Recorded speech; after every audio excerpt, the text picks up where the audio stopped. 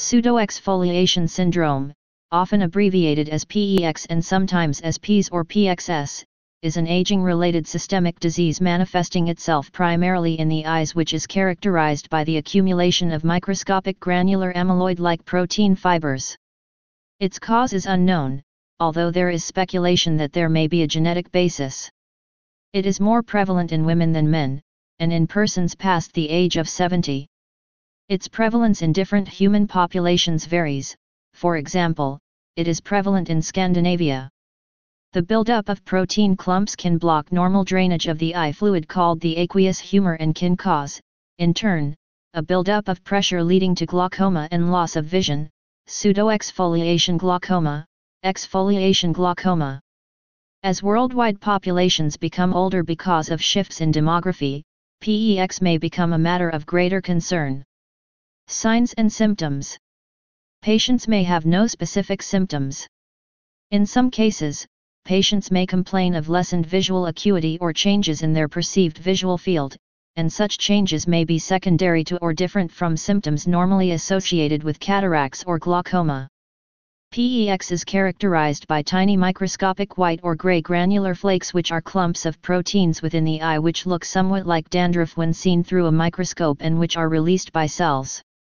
The abnormal flakes, sometimes compared to amyloid-like material, are visible during an examination of the lens of an eye by an ophthalmologist or optometrist, which is the usual diagnosis. The white fluffy material is seen in many tissues, both ocular and extraocular, such as in the anterior chamber structures, trabecular meshwork, central disc, zonular fibers, anterior hyaloid membrane, pupillary and anterior iris, trabecula, and occasionally the cornea.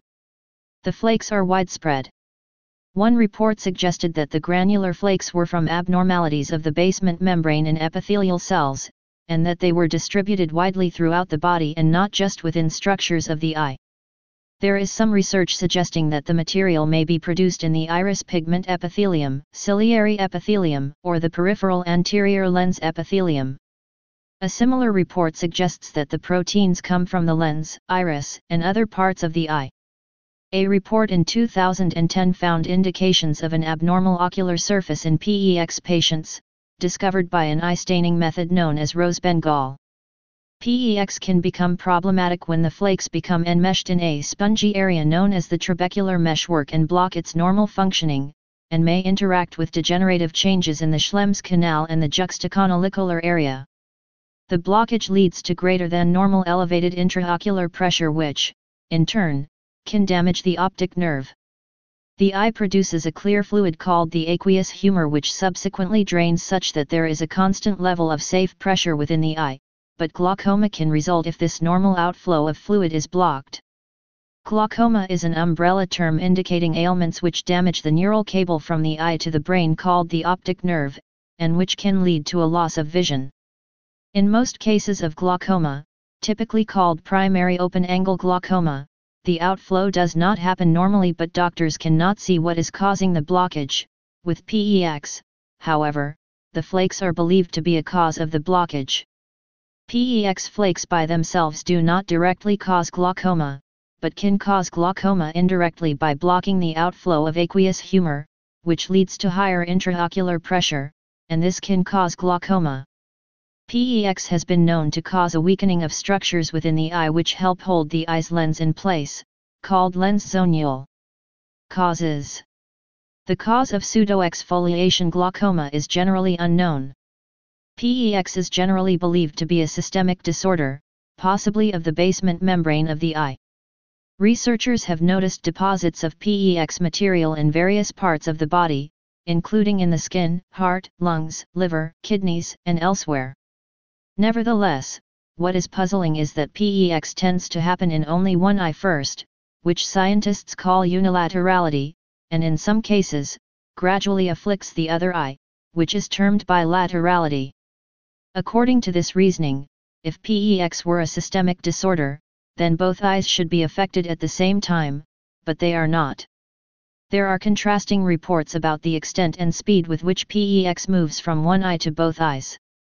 According to one report, PEX develops in the second eye in 40% of cases.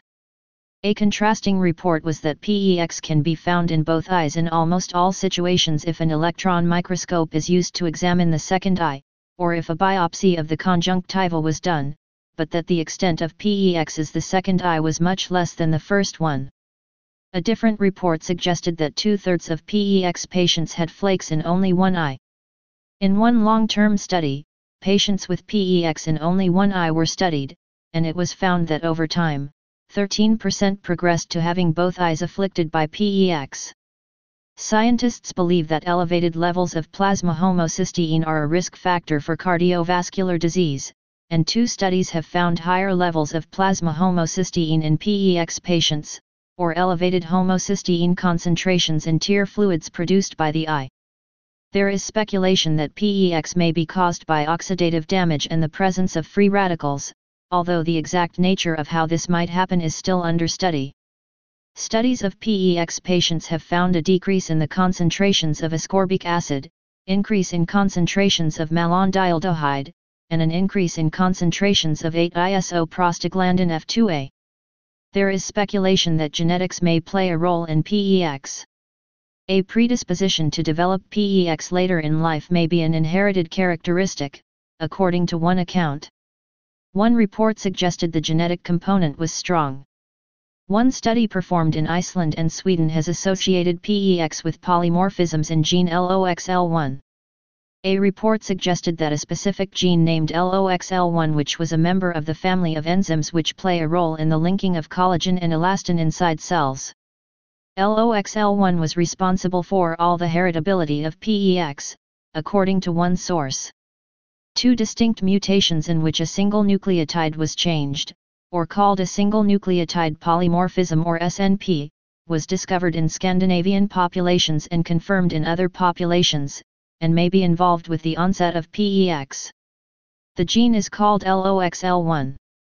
Because pseudoexfoliation syndrome is associated with abnormalities of the extracellular matrix and the basement membrane, this gene could reasonably play a role in the pathophysiology of the condition. Dr. Allingham. Researchers are investigating whether factors such as exposure to ultraviolet light, living in northern latitudes, or altitude influence the onset of PEX. One report suggested that climate was not a factor related to PEX. Another report suggested a possible link to sunlight as well as a possible autoimmune response, or possibly a virus. Diagnosis. PEX is usually diagnosed by an eye doctor who examines the eye using a microscope. The method is termed slit lamp examination and it is done with an 85% sensitivity rate and a 100% specificity rate. Since the symptom of increased pressure within the eye is generally painless until the condition becomes rather advanced, it is possible for people afflicted with glaucoma to be in danger yet not be aware of it. As a result, it is recommended that persons have regular eye examinations to have their levels of intraocular pressure measured, so that treatments can be prescribed before there is any serious damage to the optic nerve and subsequent loss of vision. Treatment. While PEX itself is untreatable as of 2011, it is possible for doctors to minimize the damage to vision and to the optic nerves by the same medical techniques used to prevent glaucoma. Eye drops. This is usually the first treatment method. Eye drops can help reduce intraocular pressure within the eye. The medications within the eye drops can include beta blockers, such as levobunolol or timolol, which slow the production of the aqueous humor. And other medications can increase its outflow, such as prostaglandin analogues, e.g. latanoprost. And these medicines can be used in various combinations. In most cases of glaucoma, eye drops alone will suffice to solve the problem. Laser surgery.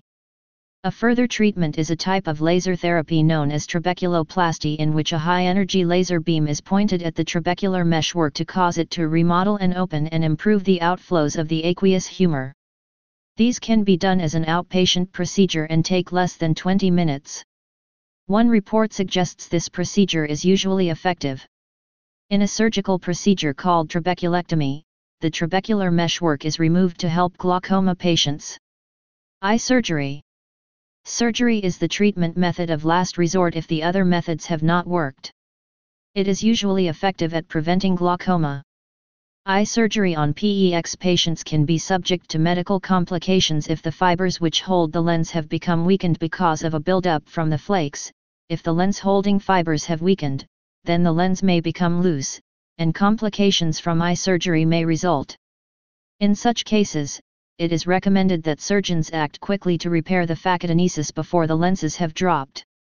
A surgeon cuts an opening in the white portion of the eye known as the sclera, and removes a tiny area of the trabecular meshwork which enables the aqueous humor to discharge. This lowers the internal pressure within the eye and lessens the chance of future damage to the optic nerve. Cases with pseudophacokinesis and dislocated IOL have been increasing in number, according to one report. In cataract surgery, complications resulting from PEX include capsular rupture and vitreous loss. Drug therapy. There are speculations that if genetics plays a role in PEX, and if the specific genes involved can be identified, that possibly drugs can be developed to counteract these mutations or their effects. But such drugs have not been developed as of 2011. Patients should continue to have regular eye examinations so that physicians can monitor pressure levels and check whether medicines are working. Epidemiology. Scientists are studying different populations and relationships to try to learn more about the disease. They have found associations with different groups, but it is not yet clear what the underlying factors are and how they affect different peoples around the world. Glaucoma patients. While PEX and glaucoma are believed to be related, there are cases of persons with PEX without glaucoma, and persons with glaucoma without PEX. Generally, a person with PEX is considered as having a risk of developing glaucoma, and vice versa. One study suggested that the PEX was present in 12% of glaucoma patients. Another found that PEX was present in 6% of an open-angle glaucoma group. Pseudoexfoliation syndrome is considered to be the most common of identifiable causes of glaucoma. If PEX is diagnosed without glaucoma, there is a high risk of a patient subsequently developing glaucoma. Country and region. Prevalence of PEX varies by geography. In Europe, differing levels of PEX were found: 5% in England, 6% in Norway, 4% in Germany, 1% in Greece, and 6% in France. One contrary report suggested that levels of PEX were higher among Greek people. One study of a county in Minnesota found that the prevalence of PEX was 25.9 cases per 100,000 people. It is reportedly high in northern European countries such as Norway, Sweden, and Finland, as well as among the Sami people of northern Europe, and high among Arabic populations, but relatively rare among African Americans and Eskimos. In southern Africa, prevalence was found to be 19% of patients in a glaucoma clinic attending to persons of the Bantu tribes. Race. It varies considerably according to race. Gender. It affects women more than men. One report was that women were 3 times more likely than men to develop PEX. Age. Older persons are more likely to develop PEX. And persons younger than 50 are highly unlikely to have PEX. A study in Norway found that the prevalence of PEX of persons aged 50-59 was 0.4%, while it was 7.9% for persons aged 80-89 years. If a person is going to develop PEX, the average age in which this will happen is between 69 and 75 years, according to the Norwegian study. A second corroborating report suggested that it happens primarily to people 70 and older. While older people are more likely to develop PEX, it is not seen as a normal part of aging. Other diseases. Sometimes PEX is associated with the development of medical problems other than merely glaucoma. There are conflicting reports about whether PEX is associated with problems of the heart or brain. One study suggested no correlations, while other studies found statistical links with Alzheimer's disease, senile dementia, cerebral atrophy, chronic cerebral ischemia, stroke, transient ischemic attacks, heart disease, and hearing loss. History. Pseudoexfoliation syndrome, PEX, was first described by an ophthalmologist from Finland named John G. Lindberg in 1917. He built his own slit lamp to study the condition and reported gray flakes on the lens capsule, as well as glaucoma in 50% of the eyes, and an increasing prevalence of the condition with age. Several decades later, an ocular pathologist named Georgiana Dvorak-Theobald suggested the term pseudoexfoliation to distinguish it from a similar ailment which sometimes affected glassblowers called true exfoliation syndrome that was described by Anton Elshnig in 1922. The latter ailment is caused by heat or infrared-related changes in the anterior lens capsule and is characterized by lamellar delamination of the lens capsule. Sometimes the two terms pseudoexfoliation and true exfoliation are used interchangeably, but the more precise usage is to treat each case separately. Research. Scientists and doctors are actively exploring how PEX happens, its causes, and how it might be prevented or mitigated. Research activity to explore what causes glaucoma has been characterized as intense. There has been research into the genetic basis of PEX. One researcher speculated about a possible two-hit hypothesis in which a single mutation in the LOXL1 gene puts people at risk for PEX, but that a second still-to-be-found mutation has some effect on the proteins, possibly affecting bonds between chemicals, such that the proteins are more likely to clump together and disrupt the outflow of aqueous humor. Please subscribe and thanks for watching.